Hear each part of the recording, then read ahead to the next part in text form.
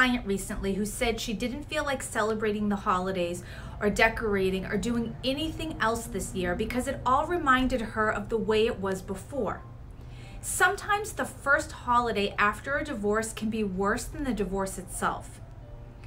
I get that it's hard, and I think the simplest things, such as sending out holiday cards, can bring up all kinds of emotions as you flip through the years past and look at times when the family was together and you're reminded of what woulda, coulda, shoulda been.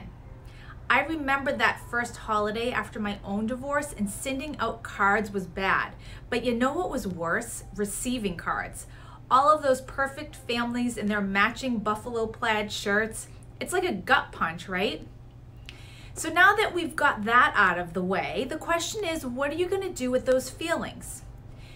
Are you going to let the heaviness of it all weigh you down and drive how you experience this holiday season? Or are you going to change the script? You have the power to do that. So while things might look different this year, and while your family might look different, and while even your Christmas card might look different, what's not different is your children's love of the holiday or excitement surrounding it. So how about, instead of trying to recreate the same exact thing that was before, what if you reset what this time of year means to you? What do I mean? I mean, what if you create new traditions? What if you decorate it in a different way?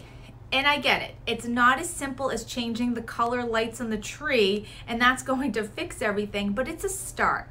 And maybe if you can get excited about creating the holiday experience that you want, you're going to start a new tradition or create a new memory. Then maybe you'll start to enjoy new things and it gets a little less hard. Then next year, maybe you're not looking back to what was, but rather you're looking forward to the new holiday that you started to create for yourself and your children this year. Remember, there isn't a way to quick fix your feelings after you've gone through a divorce. Time and patience and grace is the only way out. So one day it's a little less hard.